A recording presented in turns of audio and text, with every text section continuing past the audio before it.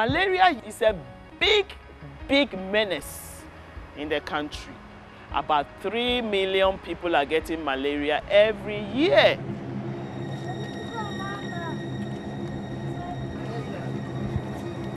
And for children under 5 years, in fact, all deaths, malaria contributes to about a quarter of the deaths. Le paludisme se manifeste de différentes manières et ça peut aller de simples maux de tête avec un peu de fièvre, aux maux de tête plus des douleurs abdominales, plus de la fièvre, plus des vomissements, donc des troubles digestifs, jusqu'au moment où on peut aussi arriver à des signes neurologiques, des comas et enfin mourir du paludisme. Malaria in Kenya is still a big problem. Malaria still accounts for nearly 30% of outpatient visits to hospital and nearly 15% of hospital admission. Malaria remains a tragic thing. There's no excuse for people dying from malaria today. We have the tools to prevent and to treat malaria.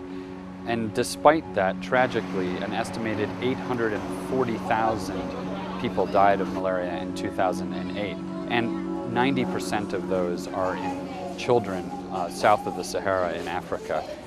The main challenges are making sure that you have the drugs available and cheap so that both the public sector and the private sector, they can get the drugs.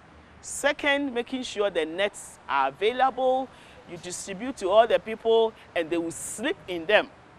Third, make sure pregnant women will take their drugs. Another challenge is getting people to use these intervention, information, communication, to get people to go to the hospital to get quick treatment for malaria when they fall sick. We need to do more communication.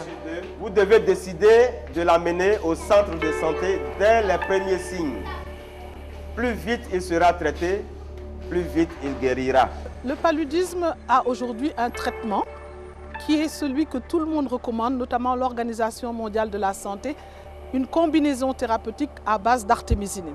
Et nous voulons donc qu'il y ait une surveillance pour que tous les effets qui pourraient exister soient vraiment suivis.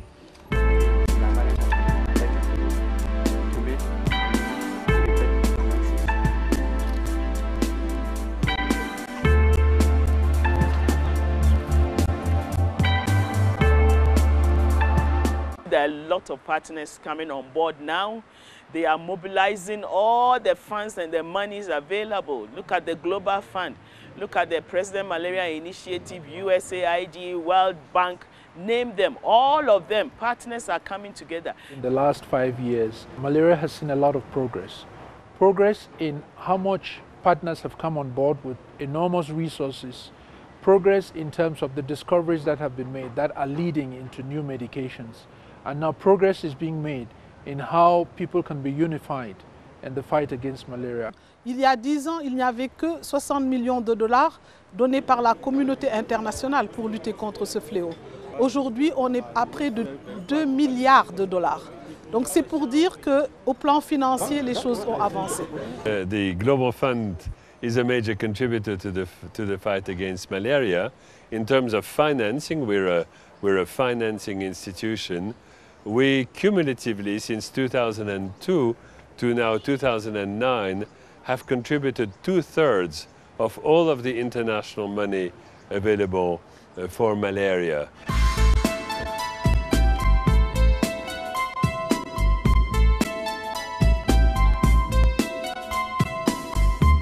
Il faudrait continuer à développer de nouveaux produits, les médicaments, parce qu'on vous a dit qu'il y a la résistance. Il faudrait faire de la prévention si elle arrivait. Les vaccins sont en développement. The malaria vaccine would be a wonderful tool to have. There's a vaccine that's in testing right now in a multi-center trial, and the results of that are going to be very important to look at.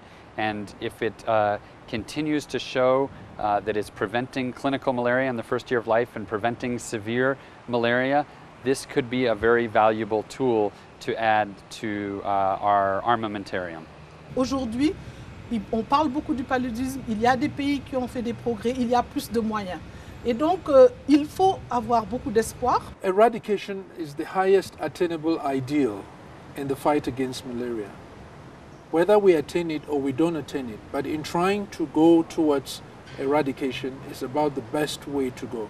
You know, we may never get to the stars, but we'll use the stars to navigate our paths towards stardom. So I think that eradication is just like the stars.